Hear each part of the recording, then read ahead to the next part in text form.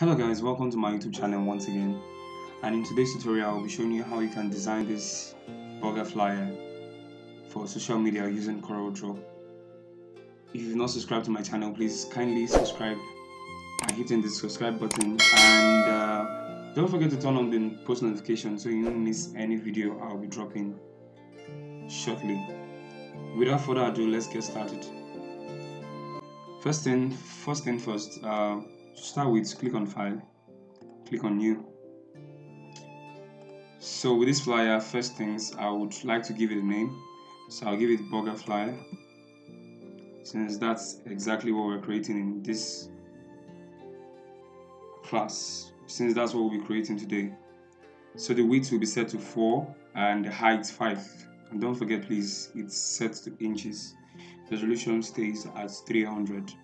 Having done all of this, I'll proceed to click OK. Having done that, the first thing I'll be doing now is to double click on this rectangle as practice I've done in the past. Double click on it and I'll be giving this a white color. So I'll just come over to where I have this here and just select this color and I'll remove the outline. Now guys, first things first, I would like to start with the background first, and which is this. So I'll come over here and give it this yellow color, but I won't leave it at this yellow. I would like to mix this color because I feel this yellow will be too bright for what we tend to achieve with this particular design that we're doing. So what I will do is I will simply come over here to where I have this orange. I'll hold down my control key and press and just click on the orange. Now what this does is it actually mixes up with this orange. It's like I'm mixing the colors together. So I'll just press once again, and I think at this point I'm cool with what I have. So guys, the next thing I'll do is I'll come over to where I have this transparency tool and I'll click on it. I'll just drag and drop like this. Make sure the black part is on this side and the white part, that's the visible part, is on this side. So we have our background ready. So next thing we'll be doing is we'll be adding text to this our background, and to start with we'll be starting with the burger text. So I'll just click on anywhere inside my design page and I would type burger. And guys, lest I forget, the resource file I use in this design is attached to the description of this video, so do well to find it and you can actually use it to practice on your own. And you know guys, keep practicing because practice makes perfect. So the font I used is Lemon Milk. I also attached it to the design, so I'll use Lemon Milk. I'll change it to the bold. Yeah, this is what I used. Or if you don't find the italic, you can just use the bold and change it to italics here. As you can see, mine is already in italics. So what I'll do is I would use the shape tool, click on the shape tool and drag this inside a bit so we don't have too much spaces between the letters. Click out, zoom out to see exactly what I'm doing because I want to increase the size. So I'll just come up here and change the size to 50. Because I haven't done that, this is the size I want to use for this burger text. So the next thing I'll be doing is I'll be changing the color. So I'll come over to where I have the color here, this orange. I'll select it, and the next thing I'll do is I'll be making duplicates of this particular text. So guys, how would I do that? I'll selecting this present burger text. I will press Ctrl C and Ctrl V to make a duplicate copy of it, and I will bring this down holding the shift key. Guys, the reason why you have to hold down your shift key is so that this doesn't go out of place. For example, when you take your hand off the shift key, it goes out of place, but I don't want it like this, like that. I want it straight like this and aligned. So that's why I have to hold down my shift key. So guys, the next thing I'll be doing is I'll be applying the blend mode to it. You can find your blend under this tab where you have your shadows. So you just scroll down, and after the contour you have the blend. So I'll select the blend and I'll just drag and make sure you are dropping on the other text. So guys, don't worry if it's like this. We just have to set the acceleration of this particular blend. So just come up here where you have blend objects, and I will change this from 78 to 5. Just click OK. So I think 5 is too much. I would make it 4. So I think this is okay like this. So the next thing that I'll be doing now is to convert this to curve. So currently selecting this, make sure you're selecting everything like this. You can drag out and make sure you're selecting well. Currently selecting like this, I would come over to where I have convert to curves. Guys, the shortcut is Ctrl Q, so I'll just press convert to curves. Now what this has done is it has converted all of this text to curve. So I can easily add effects to all of them at once. So guys, this brings me to my next step. I'll be applying transparency to this text. So what I'll do is I'll just come down here to where I have my transparency tool. I'll click on it and select the first one that says uniform transparency. As you can see guys, so I'll just bump it up from selecting the first one, uniform transparency. I'll just come here where I have the transparency itself, and I would select, I'll just type in the value 80 and click OK. Okay guys, having done that, next thing we'll be doing now is to make sure we power clip this inside of this rectangle. As I mentioned earlier, it's a good practice to make sure that everything you're doing is power clipped inside what you are actually doing. That's the first element, that's the first rectangle inside your design. It just helps you maintain balance and your design is clean and it's well coordinated. So what I'll do is I'll just right click on this and right click on it and click on power clip inside. Then you see this arrow will come out and you just click on the rectangle itself.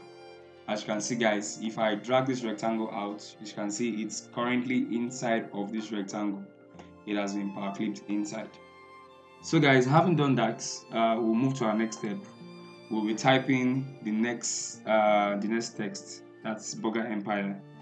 So I'll select my text tool and click anywhere around. You can just type, you can type outside, you can type inside, anywhere it's fine. I'll just type Burger and Empire. So guys, the text I'll be using for this is Masky. I don't know how you pronounce this, but it's spelled like this. It's attached to the resource file embedded in this with this video. So what I'll do is with this is I'll just select my shape tool and drag this up a bit like this, so I won't have too much spaces in between them. So guys, I haven't done that. I'll come up here and change the alignment to center. Okay, so guys, I feel this burger inside there, I will have to increase the level of transparency I apply to it. So I'll just double click on this rectangle, select it and click on transparency, and I will increase it to 90. So just click OK because I don't want too much of it. I think this is fine like this. So the next thing I'll be doing is I'll be changing this from 24 to 30. I think let's do 40. Okay, good. I'll just manually increase this a bit by holding down the shift key and increasing just a notch like this, and I'll position it at this point. So guys, having done that, I'll be applying the next step to this design, which is bringing in my brush. So attached to that resource file is the brush I attached to it, which is this SVG file. So I'll just drag in and place here like this. Guys, this is how the brush is. I'll just adjust it, make it big, and I'll increase the size like this. I'll increase the size furthermore, just till it fills up half of the page. and I'll just give it, I'll make sure I'm giving it the same color as I have here. So guys, how do I achieve that? What I'll just do is I'll just come over to where I have my eyedropper tool, select it, and select this color here. We just click on it and apply it to this. As you can see guys, I now have the same colors for both of them. So what I'll do is, since I have these things already power clipped inside of this shape, what I'll be doing from now henceforth is I'll be pressing Ctrl X to cut it, double click on the rectangle, and I'll just paste it inside. Or better still, as you can see, I have power clipped it inside of this rectangle. Or better still, you could use the other method, which is right clicking on it and selecting power clip, then click on the rectangle itself. Either ways works best for this. So I'll just bring this down a bit to this level and I'll leave it like this. So one thing I want to do is I want to reduce the point of which the transparency I applied to this rectangle is at. So I'll just click on transparency back and I will bring this down, this black part, and I'll bring it down a bit up onto this level. I don't want any of the orange color at this point of the design, so I'll just leave it at this point and I'll click out.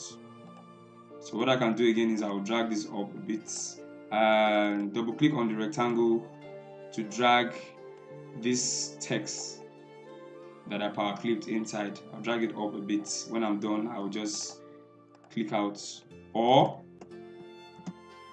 what you do is click on finish. So I click on finish and I'm done with that. Okay guys, we're already halfway through this design. So next thing I'll be applying is another text. We're just applying our text for now. So this next one I'll be typing Empire. So I'll just type Empire and I will select the font I used, which is Dalmatians. I'll select it. Yeah, this is the font I used. So what I'll just do is I'll just select this yellow color like this and make it bigger. What I'll do is I'll make this like a watermark here. So I'll just have it somewhere here and I will reduce the transparency by clicking on this first one that says uniform transparency. As you can see guys, this is exactly how I want it to be. So what I'll do now is select the pick tool. Selecting the pick tool, the shortcut to go back to the pick tool is selecting Ctrl and spacebar. So when you are on any tool, if you press Ctrl and spacebar, it takes you back to the pick tool, and you can also press it back to alternate to the former tool you were using before, as the case may be, which is the transparency for me. So I'll just select Ctrl and spacebar, click on Ctrl and spacebar to take me back to the pick tool. So I haven't done this. I'll press Ctrl X on my keyboard and double click on the rectangle to open up the power clip, and I'll just press Ctrl V to paste it inside, and when I'm done I'll click on finish. Okay guys, it's time to bring in our elements for the design. So the first element I'll be bringing in for the design is the burger itself, but I can bring in all of them at the same time, but I just want to make sure it's orderly, but you can choose to select and bring all in at the same time. I'll bring this in first.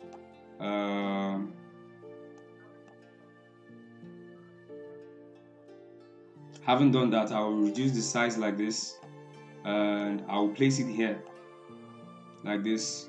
I'll reduce the size a bit more,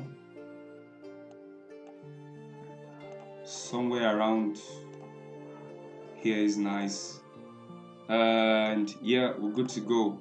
So I will proceed to bring in the other elements, which is this and this. So I'll just drag and drop inside like this.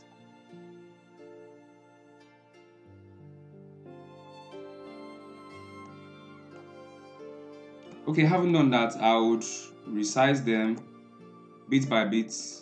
And guys, there is one simple trick inside Coreldraw. For example, now I brought this in and I just resized like this, bringing the size inside like this. If I want to have the same resize like I applied to this on this one, all I need to do is select this one and press Ctrl R. So Ctrl R in Coreldraw means repeat. So I've repeated exactly what I did with this. If I feel I still need to reduce this a little bit more, I would reduce like this to this point, and I'll do this to the same like this, but I won't reduce. I'll just press Ctrl R and it does the magic for me. So I'll just put this where this needs to be. I would select the object and click on this, click on it again to bring out the transform options, and click on this one that says rotate. So I'll just rotate like this, not too much. You can actually change the value, the value of a rotation here. So with mine, I'll just give it 350. Okay, guys, I'll leave it at 350. And what I'll do is I'll right click on it and I'll click on order and click on order. I'll click on behind and I'll select this bugger, telling Coreldraw to place it behind the bugger itself. So having done that, I'll just click on shift and use the arrow keys on my keyboard to bring this up a bit to this level. I think I'm cool with this. And I'll bring this up a bit. So guys, the next thing I'll be doing the same thing I did with the chips also. So I'll just rotate. This time I'm going this way.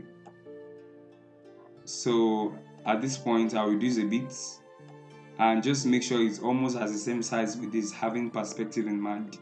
So I have it as the same size with this too. So what I'll do, I haven't done that, I'm good with the adjustment. I'll right click and I'll select order behind and I'll select the bugger, as you can see guys. So what I'll just do is I'll use my arrow keys to bring it up a bit. Make sure it's not totally behind the bugger. I can move this up a bit. Just do well to move it up a bit, so there's like white space between the bugger empire and what you have here.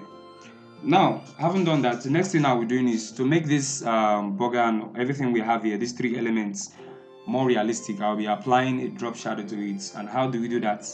The first thing to do is select the ellipse tool here, and I'll just drag like this to form a floor shape, or better still, hold down your shift key. You can draw anywhere inside of your page. Haven't done that, go back to your pick tool and drag down like this to this point. I'll bring it down a bit more. I think I'm okay like this. So I'll just place it here. I will resize from the edges like this and drag like this. The next thing I'll do is I'll be applying a color to it. So I'll just give it black because it's actually supposed to be a shadow. So I'll make it black, and of course I'll remove the outline. Now the next thing I'll be doing is I'll be applying transparency to it. I'll click on it, transparency, and I'll select the first one that says fountain fill. And having selected fountain fill, make sure you're selecting fountain transparency first. Then having done that, select the elliptical fountain transparency. I'll just click on it, and guys, if I zoom closer, like what you observe, it has created this shadow, this realistic shadow, the casting shadow of the bugger itself. So what I'll just do to just improvise, I'll click on this white part and I would increase a bit because I don't want it to be too dark. I will set the value to 30 and click OK. Having done that, I'll click out and I'm good with this. So the next thing I'll be doing is I'll be adding a effect to it. So I'll just go up here, click on effects and click on blur. I'll select Gaussian blur and I'll leave it at 5. I'll just select 5 here and click OK. So make sure the radius is 5. So having done that, I'll come to the edge like this and hold down my shift key, select and right click to make a duplicate of this particular shape. I'll do that again, come to the edge like this, hold down your shift key and drag in and right click to make a duplicate shape of this. And guys, that's another way you can actually duplicate objects inside Coreldraw. So I'll zoom out so I see exactly what I'm doing clearly. And one thing again I observe is, guys, I need to apply more transparency to this text here, so it won't take the attention away from the main thing inside this flyer. So I'll just come over here to where I have it, select my transparency, and I'll type 70. So I'll just make that 70 and I'll just click on finish. As you can see, guys, I've reduced the transparency of that text. So guys, the next thing I'll be applying is our final element. So I'll just go to where I have it and I'll bring in the first piece of onions. So I'll just drag and place inside like this. What I'll do is I'll drag to the edge like this where I have it. You could put yours anywhere, but I choose to put mine here. So I'll Ctrl X because I want it inside the power clip, and double click on the rectangle and paste it. When I'm done, I'll just click out like this. I think I'm done like this. So another thing I'll be doing is again I'll be selecting all these elements. That's the chips, the burger, and the drink, and the drop shadow. So I'll just select all of them like this.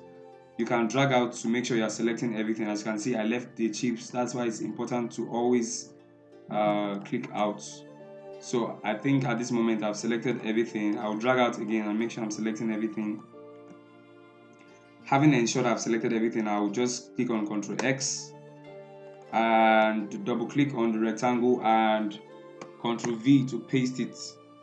So having done that, I'll click on these onions, make sure I'm clicking on the right thing, select to drag to make sure you're clicking on the right thing, and I'll press Ctrl Shift page up to bring this up to the top of the page so it's directly above this burger.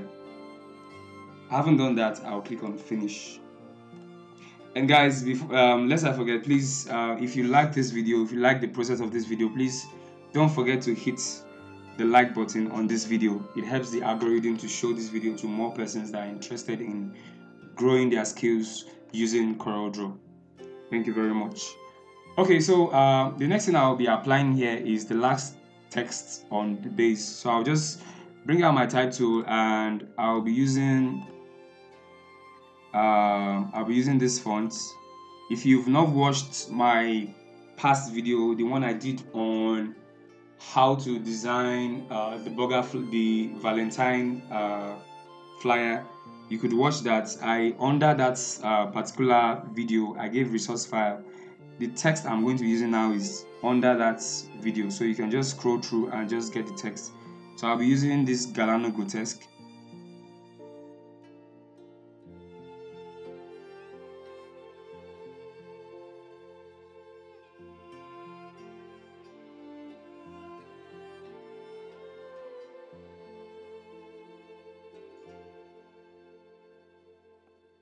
Okay guys, haven't done that. As you've observed, I just had 3 drinks and fries. Doors open at 9.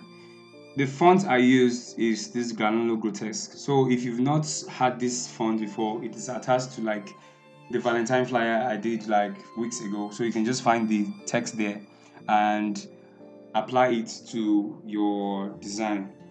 It's just good you use good fonts when you are designing anything as regards social media. So guys, the next thing I'll be doing is, because we are like 90% done with the design, is to apply the lighting effect.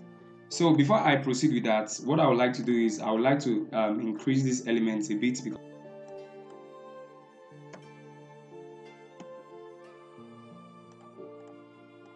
So what I'll just do is I'll just select all of this like this, and I'll select well. Drag out to make sure you're selecting the whole thing and press Ctrl G to group them. Having grouped all of them, what I'll do is I'll just increase from the edge like this and drag up like this to this part because I want it to be more pronounced inside the flyer. Haven't done that, I'll click finish. So what I'll just do is I'll need to reduce the size of this text, so I'll just bring it down a bit and leave it at this point.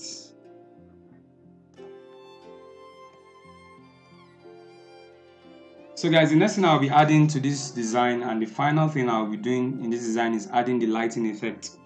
So the first thing I'll do is I'll head over to my ellipse tool, select it, and I'll hold down my control key to draw a proportional shape. That's a perfect circle. And select the pick tool, come over to where you have your colors and select this yellow, guys. Select this one and remove the outline. Always make sure you remove the outline when you draw out these shapes. So the first thing I'll be doing here is I'll select the transparency tool. I'll go over to where I have fountain transparency and also click on elliptical fountain transparency, and I'll set it from normal, set the blend mode from normal to screen, because I need it to have a lighting effect. So what I'll just do is I'll just drag this over here. This is the first point I'll be adding the lighting effect to. I'll add one here, and I'll drag one here and put one here like this. I would also bring one to this point and add it here, make it smaller, and I'll also put one here too. You can resize this, drag this to this point, and I'll also be adding one last one to this region where I have the greens. So what I'll do is I'll just select this to this point, then right click to make another copy of it. Then I would use my eyedropper to select the light parts of this green. Select the light parts, as you can see, selected. I'll just give it to this light. So guys, as you can see, that is what I used here. So I can transfer this, duplicate this to another region here and make this smaller. So I'll just click on it like this and make this smaller. Or better still, I can come over here to where I have this yellow and use this yellow here instead. Alright guys, you can go on and on and on using this, applying lighting effects to this, but just make sure it's not too much, it's minimal, so you don't have lights everywhere and we don't get to see the burger and everything. So guys, to make sure it's minimal, I can always reduce the lighting and just drag and reduce it. Make sure it's not too much. I'll drag this in and reduce it. So I can just leave this one and this one here. You can go ahead and add some, and guys, I forgot, I have one last element to add here. So I'll just select this last one here. This is what I forgot. So I'll just drag in and I'll drop in here. I would move to this place and Ctrl X to cut, double click, and I'll just paste it here. And I'll click out. And guys, also I'll just make a duplicate of this lighting, Ctrl C and Ctrl V, and drag this up here a bit to just give it that effect here. I'll do so that it's not outside of the page, and I'll just drag to this point like this, or instead of being there I can put it here. Guys, whichever way works for you, it's fine. Okay guys, so having done all of that, always make sure when you're designing, have it at the back of your mind that less is more. So you don't need to have so many elements going on inside your design for you to actually make a statement. You can have just a few things in your design and your design comes out looking wow. So without further ado, that brings us to the end of this particular flyer design session. I'll see you in the next video. Please don't forget to hit the like button if this has been helpful to you. Share and subscribe.